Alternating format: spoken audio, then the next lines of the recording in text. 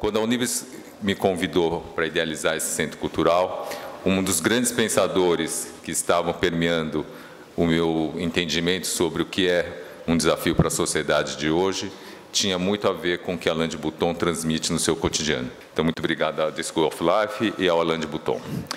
Sou Bruno Assami, diretor executivo da Unibes Cultural, e é um enorme prazer receber aqui a The School of Life, representada pela Jack de Botton e pela Diana Gabani e seu fundador, Alain Botton. Que também, junto com a BMI, com seu fundador, Daniel Motta, em parceria com a Unibes e o Bradesco, nos possibilitaram fazer este dia de hoje. Como o nome já diz, este Conversation é uma oportunidade de conversa entre duas pessoas, dois pensamentos. E o tema de hoje é sobre o relacionamento no trabalho, trazendo reflexões e insights sobre como os indivíduos podem buscar uma vida mais plena através dessa redefinição do significado do trabalho em suas mentes e suas emoções. E por que nós, 5 organizações, nos unimos em esforço para a realização dessa jornada de manhã? Porque nós construímos um desejo comum. Nós acreditamos nessa sociedade. Somos parte do lado da fruta que olha o mundo de uma forma transformadora e civilizatória. Acreditamos fundamentalmente que o indivíduo tem um papel seminal a isso. Temos um pacto de consciência sobre os fatos que nos cercam e essa é a nossa jornada e a nossa agenda. Estamos diante de um cenário de grande transformação, sem dúvida nenhuma. Mas o que nos torna não somente as decisões de negócios mais desafiadoras, como a forma que as pessoas se relacionam sobre isso. Já sabemos que as emoções afetam as vidas das pessoas, da mesma forma como a economia. Assim, a forma como as pessoas lidam com suas emoções no trabalho certamente afetará a cultura da empresa e, consequentemente, os seus resultados.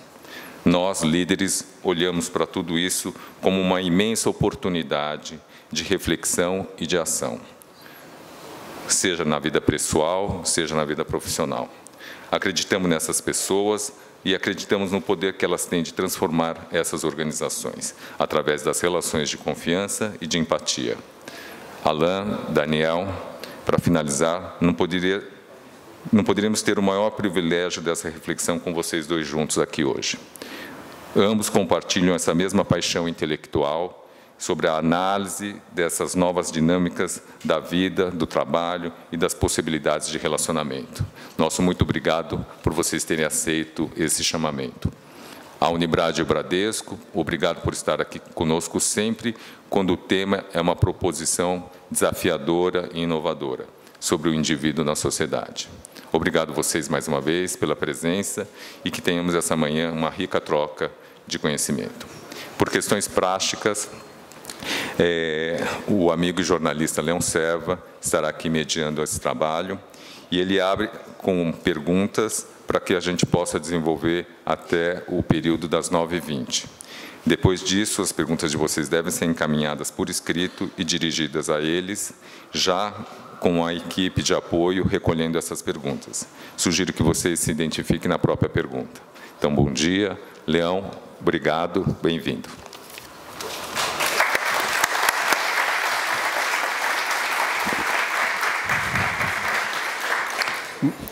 Muito obrigado, Bruno.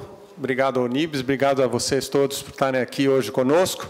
Eu acho que é uma honra estar com essas duas figuras pensantes tão importantes e, portanto, eu não vou tomar o seu tempo, vou logo chamá-los. Professor Alain Botton, por favor. Opa. Thank you. Have your seat, please. E Daniel Motta. Então, por favor,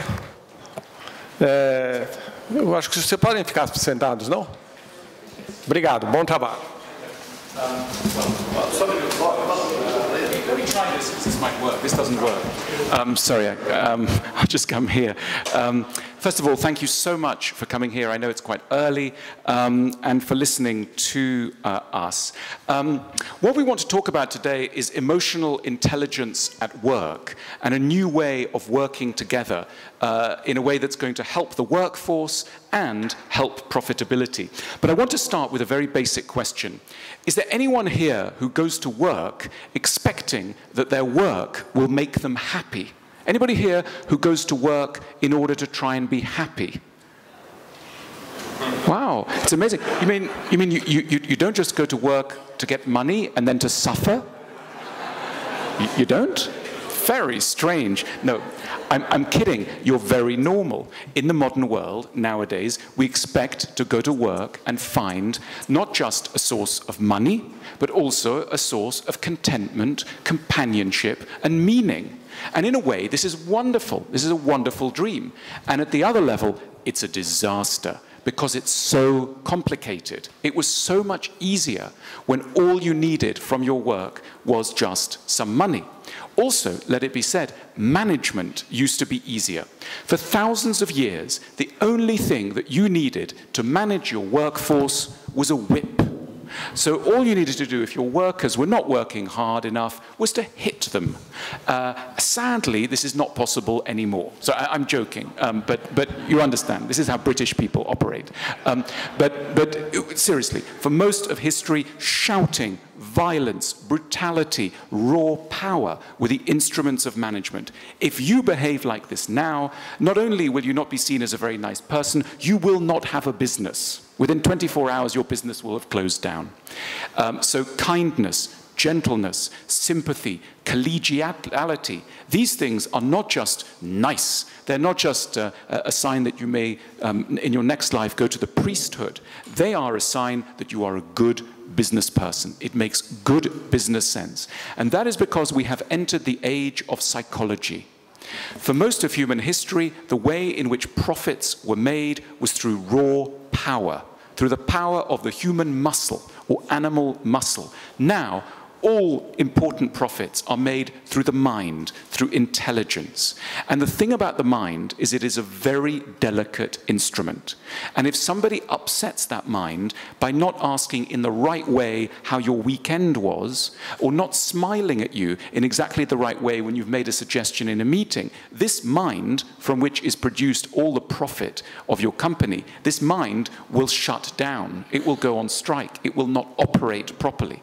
So, even if you don't like your fellow human beings, you'd better start to like your fellow human beings if you want to run an effective organization in the age of psychological business and psychological profit. You know, at the School of Life, we deal with emotional intelligence at work, and I spend a lot of time sitting with CEOs of very powerful corporations in the UK and around the world, and the first meeting always goes like this. They say, well, it's very nice, you're interested in like philosophy. Oh, my daughter's interested in philosophy. And they say, are you interested in art? Oh, yes, my wife once went to an art gallery. But really, how can I help you? And I say, no, we're here to help you. And they say, why? And I say, well, because there are lots of things going on in your organization that have to do with psychology.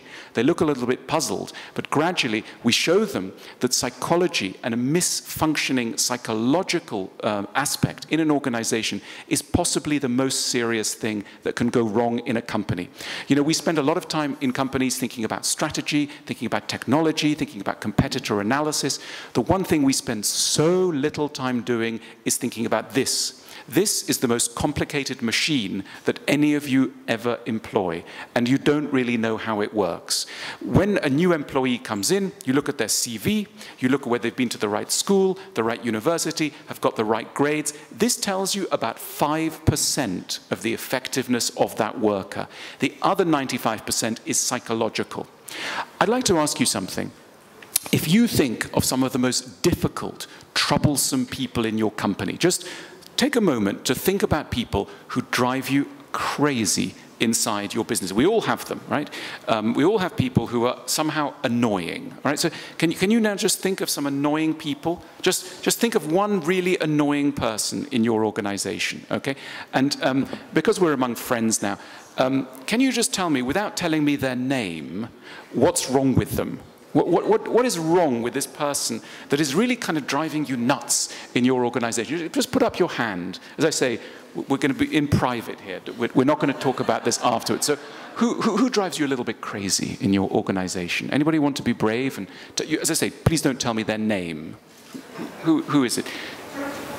Anybody want to volunteer? Come on, you guys are Brazilians, you're open, yeah, you know what I mean? Like the kind of person who's a bit annoying at the office. Do you have one of those? Yes, go. Sorry? Yes, so tell me about them. What are they like? What do they do?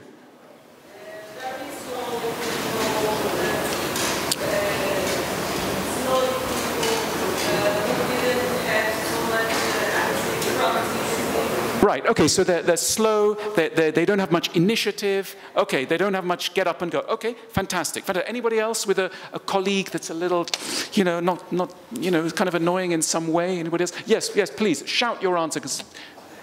Yes, go for it. She can, right, okay, so it's always somebody else's fault. Okay.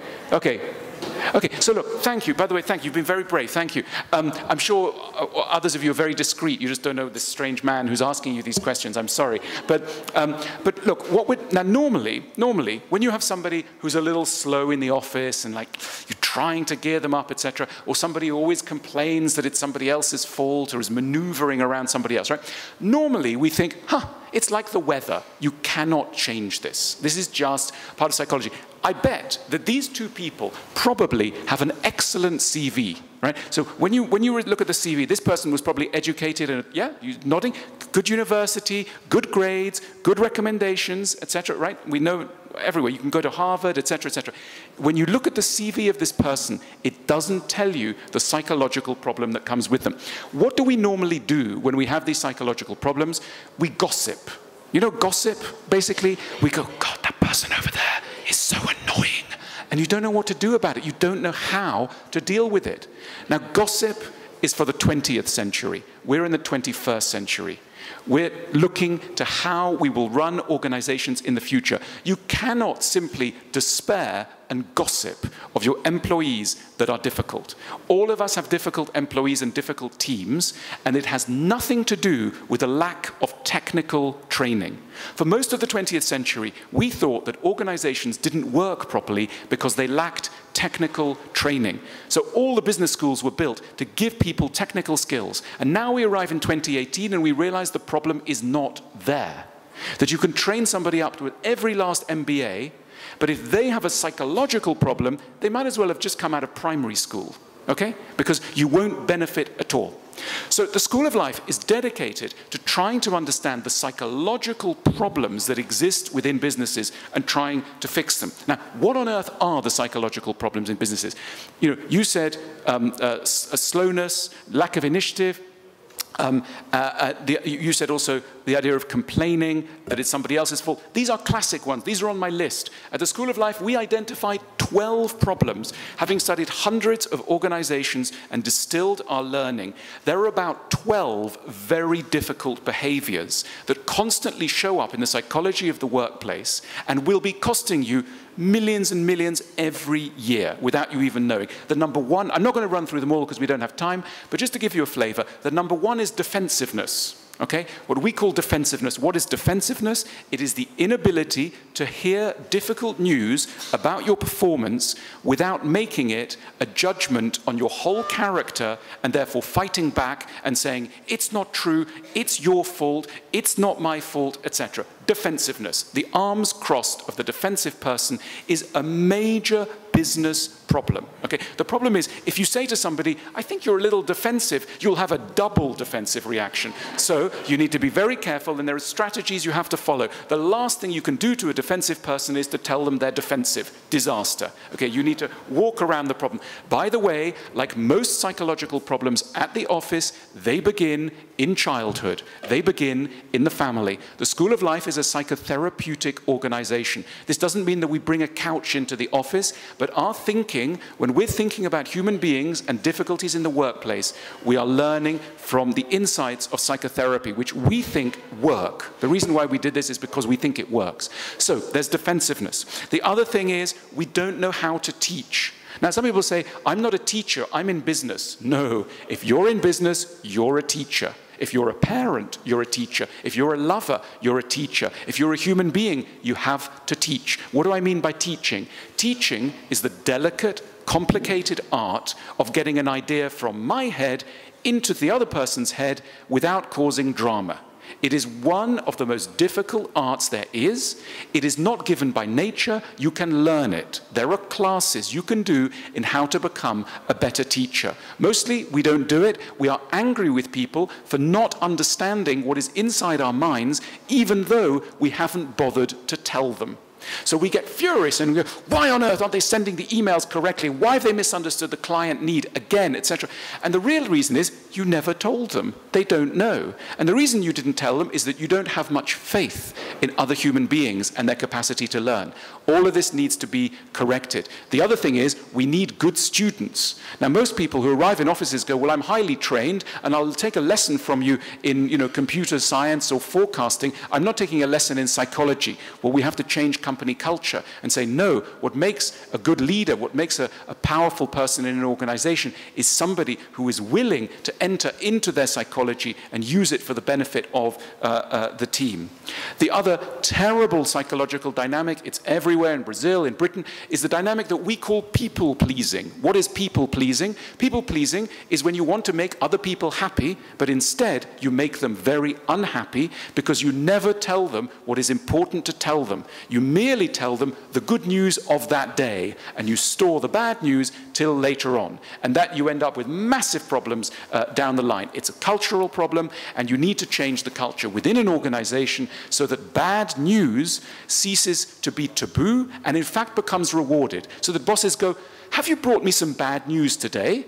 And if somebody says no, you go, oh, I hope you will try and bring me some bad news because I need bad news. Every time you are brought bad news by someone in your organization, it's a good day. Okay? If you're only ever hearing good news, you haven't understood your organization and they haven't understood you. Okay? So this is a major psychological block. Then there are others. I mean, we look at things like paranoia. You know, one of the main problems that people have in offices sometimes, especially at the boss level, is if you don't like yourself very much, it's very easy to imagine that other people don't like you very much and to immediately start to imagine that there are plots against you and that people are talking about you and that there are people trying to punish you and that there are maybe people trying to bring you down, etc. It's a paranoid way of thinking that has its origins always in something rather touching and sad. You don't like yourself very much. So one of the things we do at the School of Life is do an audit of, very honestly, how much do you like yourself? Are you a friend to yourself? And therefore, can you accept the goodwill of others? Or are you always looking in an office for enemies? Because if you do this all the time, you will actually end up generating enemies, and on and on. Now, once we've identified some of the key psychological problems in offices, at the School of Life, we do something very important. When we work with an organization, we have to change, first of all, the culture. It is no good saying to people, well, you've got that problem about people-pleasing, and you've got that problem about paranoia, and you've got that problem about cynicism, or whatever. If you point the finger at individuals within your organization, nothing will happen. The only way of making progress is for the whole organization to declare, on one very special day, normally with our help, everybody in this organization is a bit crazy.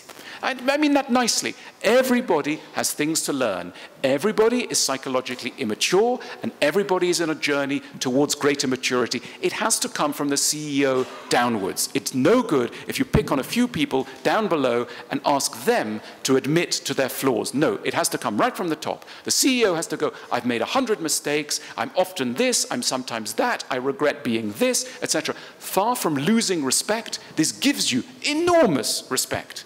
Because if you're able to show that level of vulnerability, everybody rallies around you. So what I mean to say is this is a culture-wide problem, and it has to change at the cultural level. The other thing, at the School of Life, we come into organizations, and that's a very good thing for organizations, because it's very hard for an organization to go, you know what, we've just been reading about psychotherapy and thinking about the psychology of the office and blah, blah, blah, and so now we're going to organize something. You can't run your business and at the same time be business psychologists. It's very useful if you get people from the outside, because then they come in, no one really knows who they are, they're friendly, no one has to think, who are these people in relation to my own team, etc. They are outsiders. They'll come in for a little bit of time and then they'll go away again. And those people are the people who become like priests within the organization. They hear the secrets, they are very confidential, but they help to maneuver the business in a more positive direction. So we have a suite of 20 classes, and we put organizations through a program of 20 different classes suited to a range of issues that we discuss with you. We do a diagnostic, and then we angle a variety of classes to the psychological issues which we feel and you feel are the most alive in your organizations, and that's how we progress. So in a way, psychology in the workplace, we feel, is really the future of profitable, good organizations. It isn't a luxury. It's not some add-on. It's not like spending the day in the museum or something. This is practical, goal-oriented, and the only way, ultimately, of making the best use of the people you work with is to understand them properly and make sure that they understand you properly. Thank you. Alain, it's a great honor to have you here with us. We have a very selective audience here with us this morning, and we will be very happy to share your reflections, your questions about anything you'd like to ask, either for Alain or myself. In this short introduction, I have to speak in Portuguese because I will not be speaking from my mind, but from my heart. So it's very difficult to speak from your heart in a foreign language. So I ask Alain his permission to speak in Portuguese only during this introduction. Bom, acho que a gente não teria um encontro como esse se a gente estivesse há 30, 40 anos atrás. A gente tem um encontro como esse porque todos nós aqui estamos nos perguntando o que nós estamos fazendo hoje com o ambiente de trabalho. A quantidade de doenças mentais no ambiente de trabalho só aumenta, a quantidade de pessoas com burnout também só aumenta, as pessoas não têm encontrado no ambiente de trabalho um ambiente de felicidade, de produtividade, um ambiente no qual elas de fato desejem fazer parte. E isso porque a gente está num processo de uma transição extremamente complexa, que é importante a gente ter uma visão sistêmica sobre ela. Quer dizer, não é só o ambiente de trabalho que está se modificando, mas a sociedade na qual nós estamos inseridos está se modificando. E a organização é só uma das várias vertentes das nossas facetas sociais. E o que está acontecendo nessa sociedade? A gente costuma dizer que as organizações foram desenhadas em final do século XVIII, início do século XIX, e se desenvolveram no início do século XX, inspiradas por estruturas militares que foram organizadas para aumentar a produtividade do trabalho. Não necessariamente o trabalho era visto como um lugar de busca de felicidade, mas sim como um espaço social onde você recebe dinheiro, você recebe status para viver feliz fora dele. O próprio cartão de ponto significa justamente isso. Você chega de manhã, bate o cartão de ponto, trabalha, bate o cartão de ponto no final da tarde e volta para sua casa, volta para o final de semana, para férias, ou para uma aposentadoria bucólica, idílica que você sonha em ter um dia. Mas as âncoras psicossociais que significam as nossas vidas estão em plena transformação, e é sobre isso que a gente pode discutir hoje aqui. Nós costumamos dizer que nós, com cada um de nós aqui, diante da certeza da morte, nós significamos a nossa vida em 4 grandes âncoras psicossociais. A primeira delas é a família, a segunda é a comunidade na qual vivemos, a segunda é a noção de povo, de pátria, e finalmente a relação de espiritualidade, seja ela qual for. Só que nesses últimos 50 anos, todas essas âncoras psicossociais se transformaram radicalmente. As famílias ficaram menores, voláteis e fragmentadas. As comunidades se tornaram móveis digitais, onde as pessoas não têm mais uma vida de vizinhança, de convivência com a pessoa que mora a metros de distância e sonha com a possibilidade de se relacionar digitalmente com pessoas por meio de Instagram, WhatsApp e outras redes sociais. A noção de povo se torna cada vez mais fluida à medida que a gente vive uma vida cada vez mais cosmopolita e menos, no nosso caso aqui no Brasil, com cada vez menos brasilidade. Soma-se a isso o certo asco que sentimos em relação ao governo, por tantos escândalos globais e locais, no nosso caso no Brasil, em relação às finanças públicas.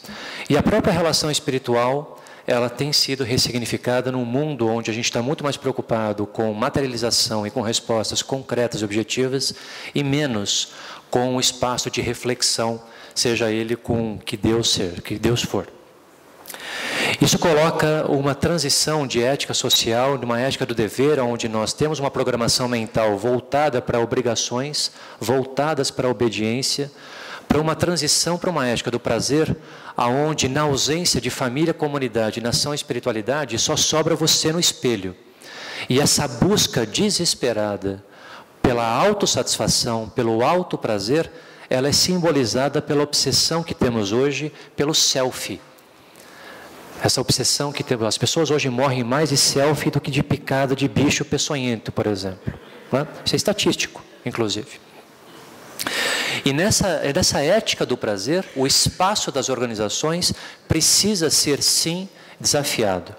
Na ética do dever, o vínculo empregatício, a lealdade, a estabilidade profissional era suficiente, porque você não tinha como expectativa, aspiração ou necessidade no ambiente corporativo de significar a sua vida por meio do trabalho, salvo pessoas que tiveram a sorte de viverem de acordo com seus dons, com pessoas bastante interessantes. Mas para a grande maioria, isso não era uma aspiração. Na ética do prazer, o trabalho também é um espaço de realização pessoal. Por quê? Porque a vida está focada na autossatisfação. E aqui a gente pode falar sobre 3 demandas que são cada vez mais prementes no ambiente corporativo. A primeira é pertencer a um ambiente organizacional onde você lute por um impacto, por uma causa, que tem alguma coisa além do que EBITDA, earnings per share, ou o preço da ação no final do ano. As pessoas estão em busca de impacto. A segunda questão é a experiência. A gente fala bastante de customer experience, jornadas de clientes, mas falamos menos sobre job experiences, sobre a tentativa de formarmos experiências significativas para as pessoas. E, finalmente, a questão de expressão. Nunca se falou tanto de expressão. Por isso que o tema diversidade hoje também está tão em voga e na pauta dos comitês executivos. A busca pela expressão não é só a expressão da minha persona, das minhas preferências sexuais, das minhas opiniões políticas ou das minhas visões de mundo, mas é a expressão daquilo que eu penso, daquilo que eu posso fazer, sem respeito necessariamente à hierarquia das pessoas que se posicionam acima de mim. Então, diante desse contexto, e acho que é um dos temas que a gente pode conversar aqui com o Alain, a gente pode ter uma visão utópica, onde o trabalho, de fato, se transforma no eixo de significação da vida, onde as pessoas conseguem encontrar o equilíbrio das outras demandas que todos nós temos por meio do seu trabalho, ou também podemos ter uma visão distópica, onde a incapacidade das lideranças dessas organizações em transformar um ambiente corporativo num ambiente mais produtivo e saudável, aderente a essas novas demandas, torne um ambiente corporativo cada vez mais patológico, onde as doenças mentais se proliferam e as pessoas, de fato, percam de vez qualquer chance de engajamento com o ambiente de trabalho. Então, essa é a minha introdução. A gente pode ir para as perguntas aqui comigo e com a Alain. Obrigado.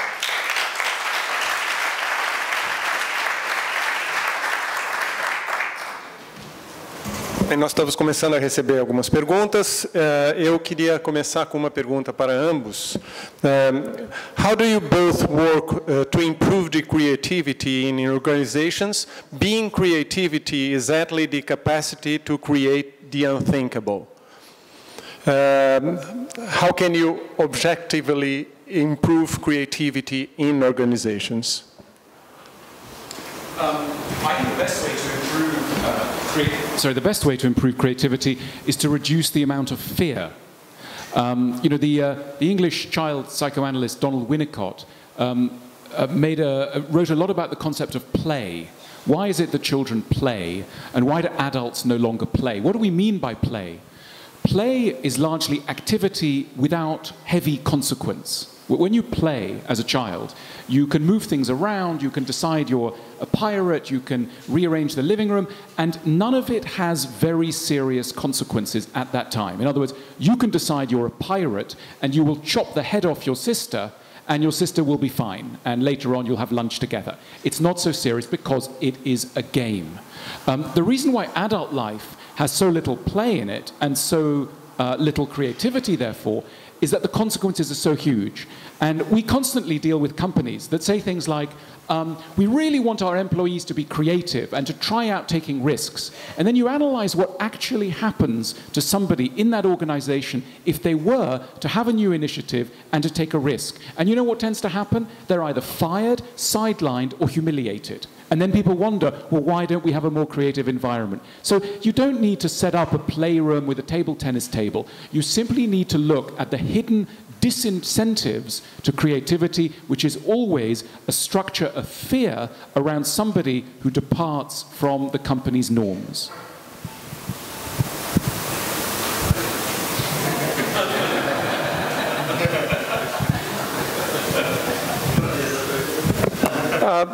There's a question from the audience, which is, all the studies show that the technology is a main reason of distraction nowadays. At the same point, at the same time, it's a very important tool in the companies. And how do you think that technology affects the relationships in the work, and should we use it, social media and so on, or avoid it in the working place? Please, Danielle, start.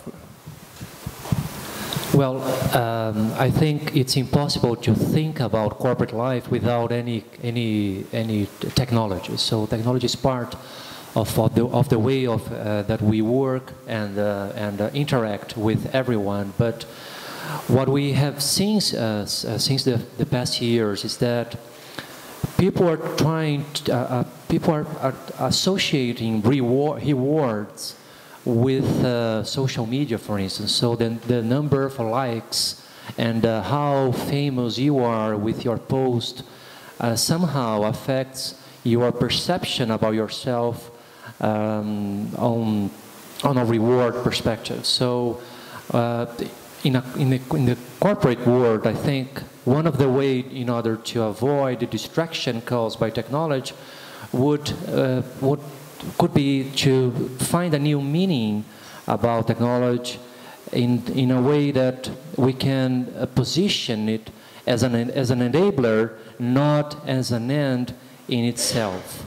So one of the things that we try to do is to leave the concept of be here now in order to have separate times to use technology, for instance, using social media, interaction, etc.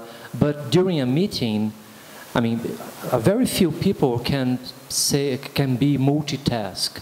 Most of us need concentration in order to have a productive interaction with each other. So one of the ways that we can foster a better use of technologies would be to separate the usage when we are interacting in a face-to-face meeting versus our times in social media, for instance. Thank you, that's brilliant. I might just add one tiny thing. I think what's interesting to think about is why do we use our phones manically? And I think we often use our phones in order not to think. Many of the ideas that we have in our heads are important, but a little bit frightening. What I mean by this is, you get home at the end of a day, and you know that there was something you were supposed to do for that Swiss client, or you know that there was maybe a need to reorganize the team in Belo Horizonte. Maybe there was something that you needed to do with a folder which is coming from LA, something like this. And it makes you so kind of frazzled and annoyed and whatever. What you do is you pick up your phone and you just check Twitter because it's somehow relaxing. It somehow cuts off those thoughts. Now, one of the big problems of all modern businesses is people don't think enough. Right? I mean, modern businesses are brilliant at execution and terrible at strategy. Right? All of you in the room are much better at execution than strategy.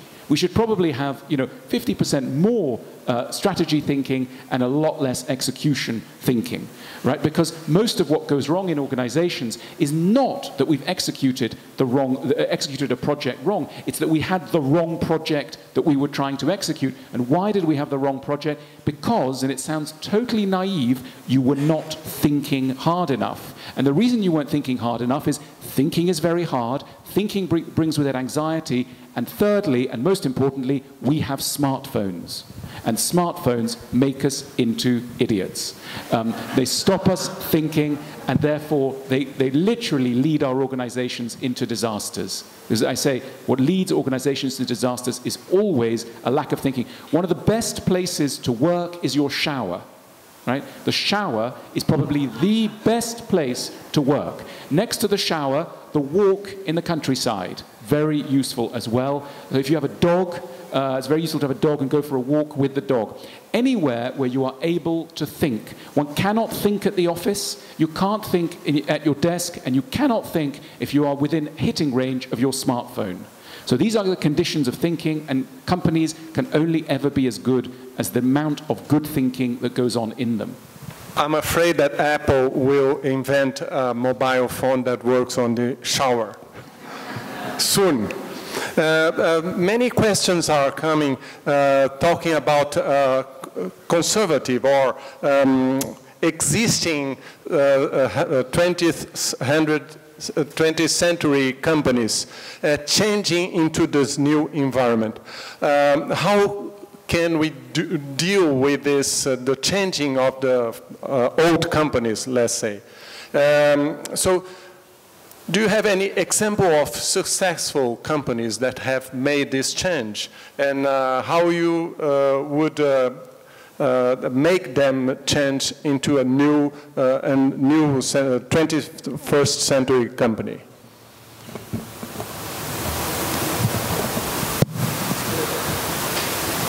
Well, I think we have to separate the companies that were born last century from the companies that were born in this new era of pleasure, if I may say in this way. So, and also I think we have to separate small companies when you still have interaction with the founders, when you still have a connection as a community, a small community, from very large companies, especially those spread out through the world. I think there are completely different problems to solve. If you are thinking about large companies from last century, one of the things that I feel that is very important is to reskill and to foster unlearning top-down. I think we learned during the past years to work with power. Power is the ultimate goal of any successful top executive from a large company, especially global big companies. So if you have a new meaning about what's the goal and how can we be more productive in our interactions in the company, I think we have a beginning right there. And one of the things that I have been engaged with a few companies here in Brazil is to help this top management team to improve the level of trust to start with, and also to find new meanings for traditional corporate symbols. If you are successful in those, I think, if you are successful in those two goals, I think we have a starting point in order to challenge something very ingrained in those large corporations. That's fascinating. And I mean, I think You know, human beings need meaning in their lives. You need to get up in the morning and you need to have a sense of purpose. What is your bigger purpose other than just surviving till the next night?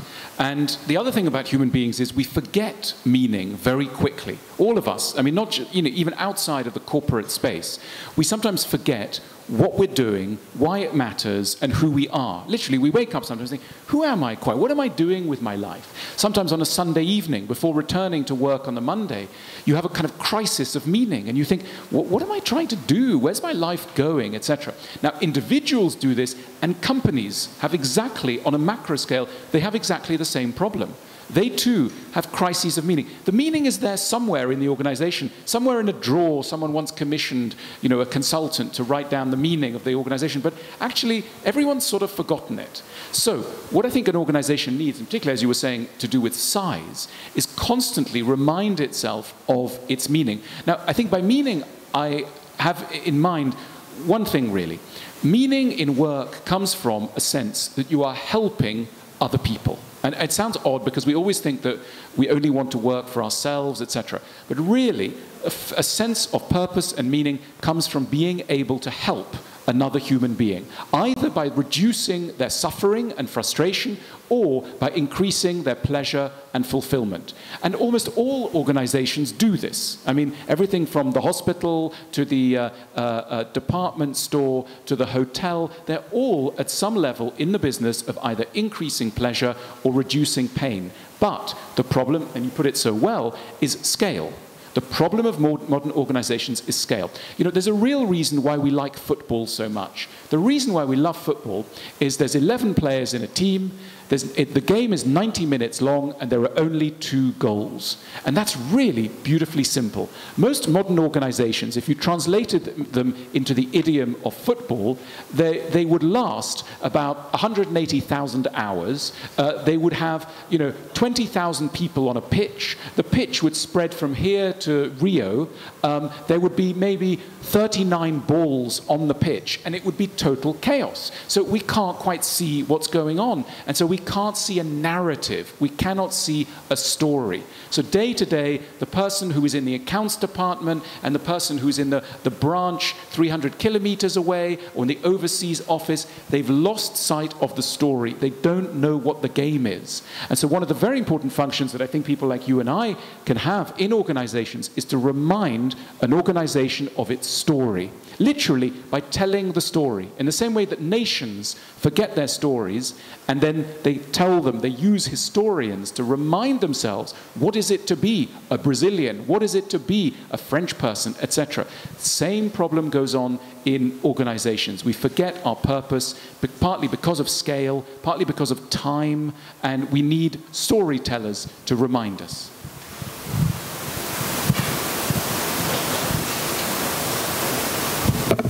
There are 2 questions on schools, universities and schools. So how would the school of life change the way the schools are function, in especially the universities, being a very old kind of organizations? Well, look, we slightly despair of changing the school and university system. If your life is going to be 500 years long and you have a lot of patience, then good luck trying to change the university system in Brazil or in the UK or in the US. It is like trying to change the direction, not just of an oil tanker, but a flotilla of oil tankers. It's a very, you know, because academics, they have their pensions, etc. Good luck trying to change them. We gave up trying to change them and started up our own school. But look, what should you, I can tell you exactly what should be done. All you need to do is to reverse engineer from the problems of the average 55-year-old executive. If you stop the average 55-year-old executive and you say, what is it you could have wished that they would have taught you at Harvard Business School, you have your answer there. And they will tell you the answers are quite standard. They'll say things like, you know, technically it was brilliant, etc. I learned nothing about relationships, my own personal relationships, and frankly, I'm 3 divorces in, and I'm still learning, and this has cost me more than anything else, both in terms of time and money, okay? So we would teach people about relationships as a business priority, not as some luxury for the weekend, but as a business priority, okay? We would teach a lot around the area of status and of people's sense of reward, and what is it they actually actually want, that we teach them about money and what money is really for, why they want it, their own psychological relationship to money. You know, most people reach the age of 55 going, I've won, I've won. And then they think, what have I won? Have I won it for my father? But actually my father's dead. So what am I trying to compete with? What am I trying to achieve?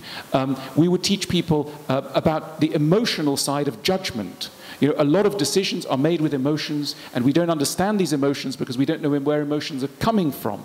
So an emotional approach to decision-making is something we teach and are very interested in exploring. And on and on and on. There are so many things that the curriculum needs to have added to, and modern corporations need to have a classroom in them. We need continuing education because all over the world, even the best so-called universities have lots and lots of holes in them. Well, broadly speaking, not specifically about the School of Life, but broadly speaking, I think these universities and schools, they are facing the same problems that we have been describing, that our organizations are facing as well.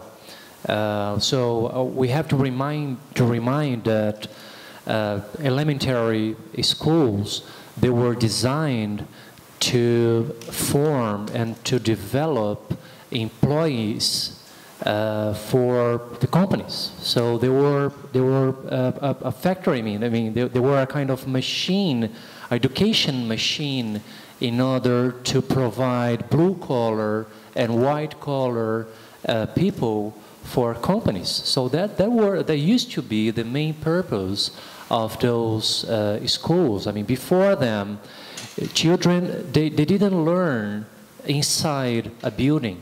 They had their own tutors, they have their mentors, they used to learn in their families, in their communities. But then, with the industrialization, the schools developed in this purpose of providing workforce for companies, especially factories. Nowadays, since we have artificial intelligence, we have machine learning, big data, and all the new technology that can perform much better a number of different activities, we have to rethink what's the role of schools right now. So maybe that's time to come back to Greece or to some philosophical perspective about education and teach our children how to think, as Alain is saying, how to play better, how to develop better relationship, and of course emotional intelligence as well. So I think the technical stuff in a very near future, any computer can help us to perform any task. But the social skills and the emotional skills and personal awareness, maybe that's a new role of schools in general. Not only not only executive education, but mainly elementary schools and universities. I have two questions that are interconnected. Despite saying opposite, we still reward people who works 1,000 hours a day. How to change it? That's one question. And the other is, do you guys think that is it really possible to be fully happy at work? Alain. Well, you know, at the School of Life, we're a little bit suspicious of the idea of work-life balance, because work-life balance has become this kind of mantra that if you're a good office, you offer work-life balance. Personally, and I'm sure that some of you in the room will agree with this, I'm not personally that interested in work-life balance. I mean, I love my life work, I love my life at home and my friends, etc. And I love my work. But frankly, if you said to somebody, which would you rather prefer? A really interesting life, a really meaningful life, or work-life balance, right? I think most people would say a really meaningful life. And if you said, if you have a really meaningful life, sometimes you'll have to work all night, all weekend, and you have to give up your holiday, right? That's what people who really are passionate about their work, that's how they work. And you know why? Because it's not work anymore. It's something else. It's a passion project. You know, did Michelangelo say, oh, I'm sorry, I've got to knock off now. I need work-life balance. You know, did Nietzsche say, I need a bit of work-life balance? No. No, he didn't. You know, did Dostoevsky, was he searching in his literary career for work-life balance? No, the question seems ridiculous, right? The idea seems ridiculous. And the fact that it seems ridiculous is telling us something important. We realize that the more important work is, the sillier the concept of work-life balance sounds. Work-life balance is something you give your workforce when you've been unable to give them meaning.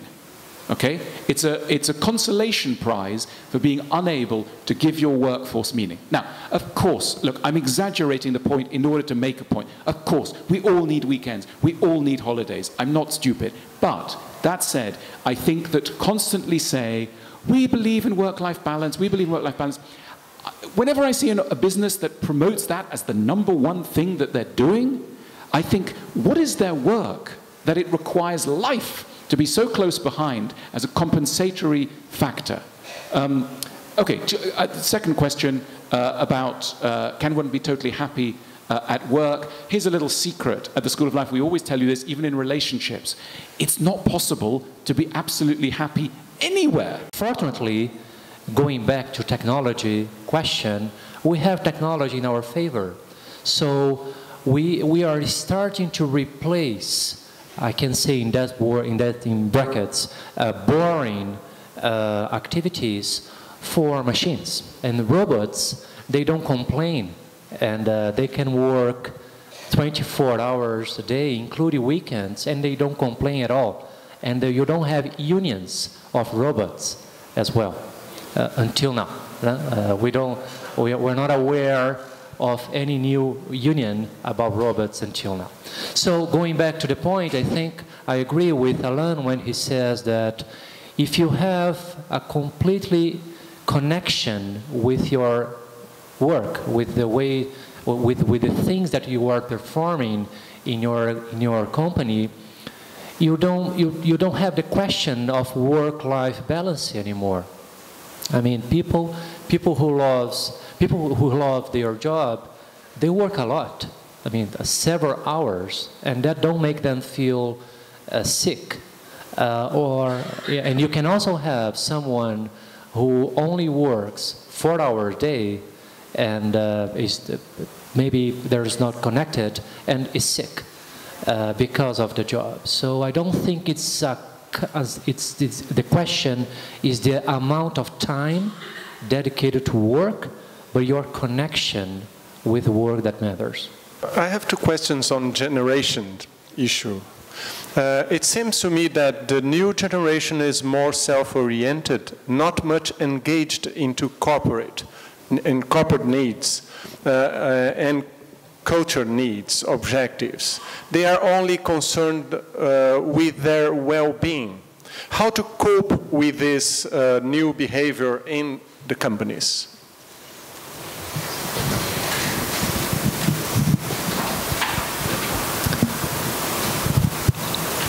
Personally, I don't like so much to talk about generation.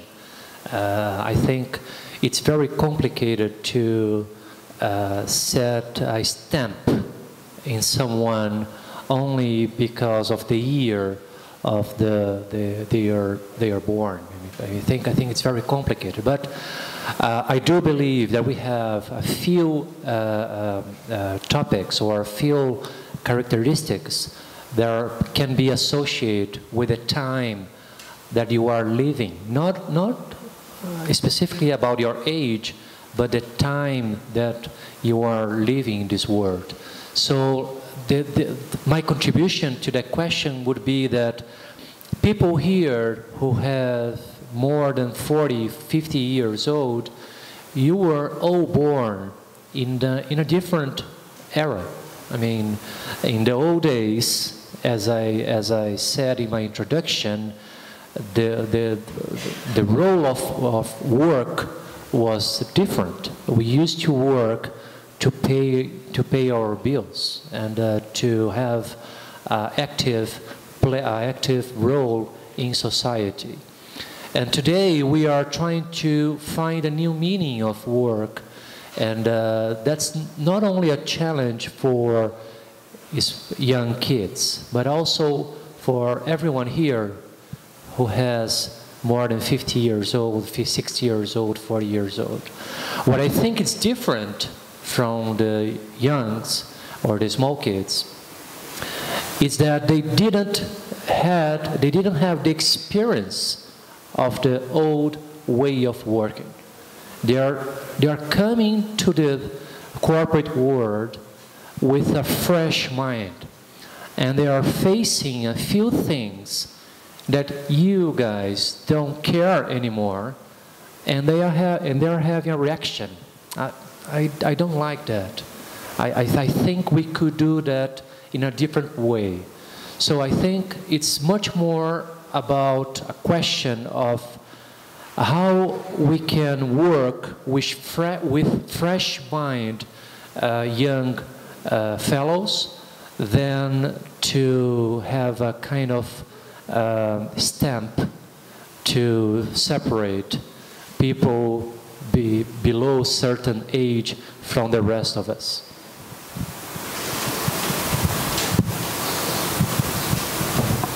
There's a question more specific on cases that I would bring to you. The AB InBev, the beverage global company, is very successful and adopts a very strong command and controls, less creative culture. Spotify and Netflix are very successful while being more decentralized and creative. Are there a right or wrong recipe or between these companies?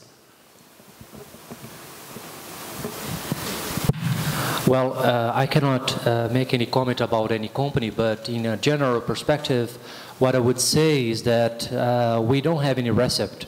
What we can have is learning lessons about some things that a few companies have done. Some of them worked, and we can try to get inspiration and a few tips about how to solve different problems. Having said that, I also think that's impossible to copycat any culture that you might think that is successful to your own company, because corporate culture and culture in general is a sociological process. People develop a specific culture by living together for several years, and they learn together how to solve problems, to solve conflicts, to engage themselves, to punish themselves, to try to reward the good behavior and to avoid the bad behavior. So it's a learning journey.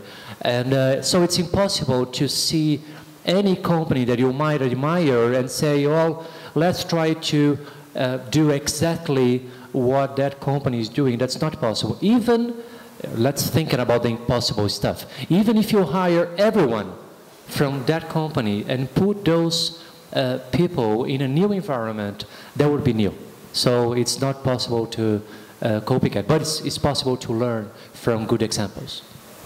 I just want to add, ultimately it comes down to what your company is making and doing. What is the service or product that you're offering? You have to work back from that service or product, and those things will demand, each company in a given area will demand very different skills and processes, and you cannot import skills and processes from other companies. So I almost think it's a warning sign. The minute a company goes, couldn't we be a bit more like Netflix? Get worried, because you're not Netflix, you're actually making rubber tires in the south of Brazil. So you're not Netflix, and you have to work out a solution geared to your product or service. We're talking about disagreement. Eventually, individuals seeking happiness and fulfillment at work have difficulties to commit when they disagree with the decision or a choice of the company. Disagreement is part of work and life. How can we deal with that? How can we make people commit when they disagree with the company or with the team? Alain?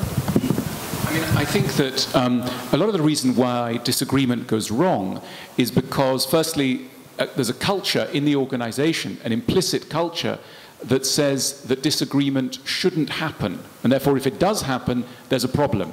Now, what we need in an organization is a culture of good disagreeing. In other words, it's totally normal to disagree.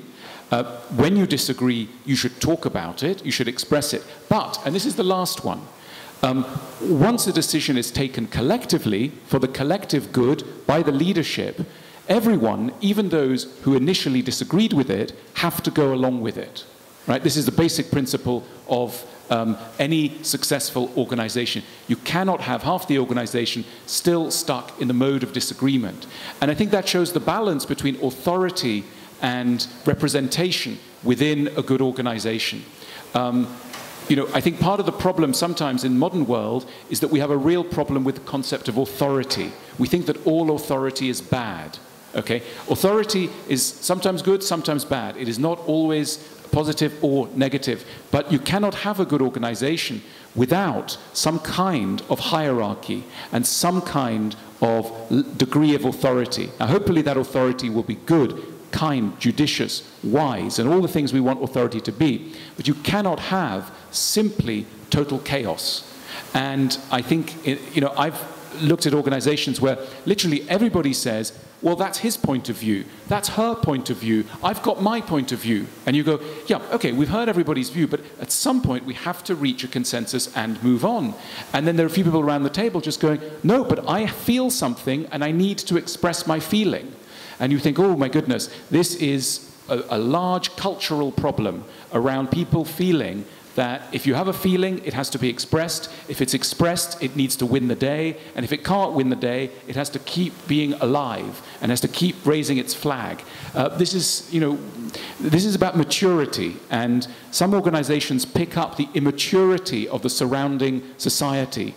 And I think there is nothing evil. In fact, there is something very beautiful about an organization that listens and then eventually says, we're going this way. As an organization, we're going this way. And a good organization knows how to do that without creating too much dissent.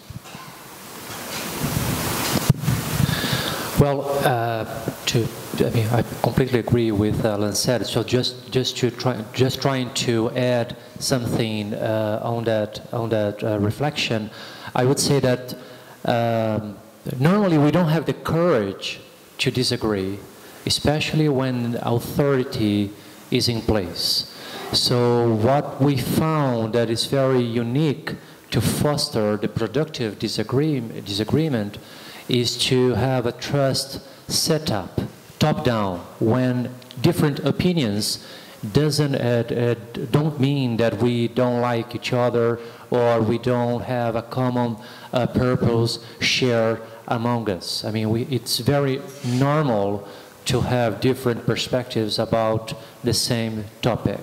So I think trust is one part of the question. The other thing is, if you have a sense of purpose, you don't need to be very attached with your own opinions and the way that you position yourself. What we see in top management teams is that sometimes the main purpose of the meeting is lost because people are trying to make their position stronger in the conversation. So there is no way of getting rid of that kind of disagreement if we don't have a common goal in the middle of the question. Just some questions on values. In your global experiences, what are the main values and purpose that the companies present or position themselves to attract and learn with talented people? what are the main successful values in the companies in the global environment? The question was around values. I think one